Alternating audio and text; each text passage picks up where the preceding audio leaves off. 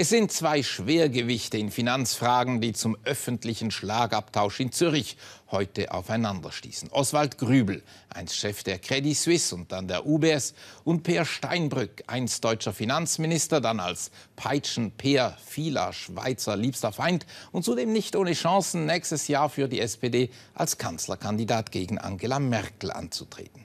Sebastian Ramspeck und Peter Dückeli über den verbalen Kampf der Finanztitanen. Sonnenuntergang über dem Luxushotel de Dol de Grand. Edelkarossen bringen gut betuchtes Publikum ganz nach oben auf den Zürichberg. Und hoch sind auch die Erwartungen. Der Abend verspricht Champagner und Häppchen, vor allem aber eine Debatte mit Zuckerbrot und Peitsche, einen Schlagabtausch über die Banken im Allgemeinen und den Schweizer Finanzplatz. Da kommen sie, die Granden des internationalen Finanzsystems. Von links Oswald Grübel, hinten mit roter Krawatte Steinbrück alias Peitschenpeer.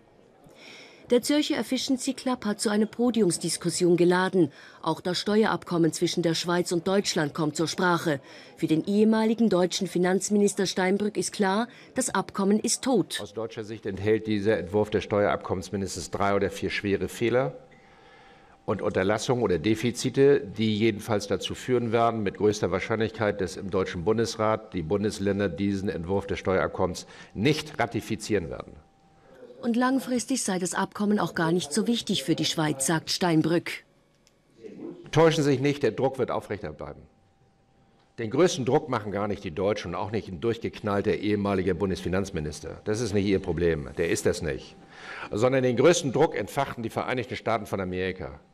Mit einem Justizministerium, das knallhart ist, und einer Steuerbehörde, die nennt sich Internal Revenue Service, die längst ihrer Regierung, der zuständigen Bundesrätin, sehr ultimativ gegenübertritt.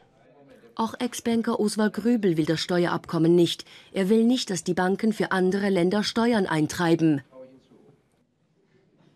Ich finde es als eine Erniedrigung für uns, dass wir am Schluss ein souveräner Staat sind, der Steuern einsammelt für Deutsche, für Engländer, für Franzosen und so weiter. Das wäre dann eine neue Schweiz und ich bin nicht sicher, ob wir das haben wollen. Eine neue Schweiz, die aber früher oder später Realität werden könnte, denn es werde wohl nicht bei bilateralen Abkommen bleiben. Die bilateralen Abkommen führen früher oder später auch zu einer Art Informationsaustausch, weil wir erpresst werden und uns auch erpressen lassen sozusagen. Automatischer Informationsaustausch, der direkte Zugriff ausländischer Staaten auf Konten in der Schweiz. Noch vor wenigen Jahren ein unvorstellbarer Gedanke für einen Banker wie Grübel. Doch das Undenkbare ist denkbar geworden.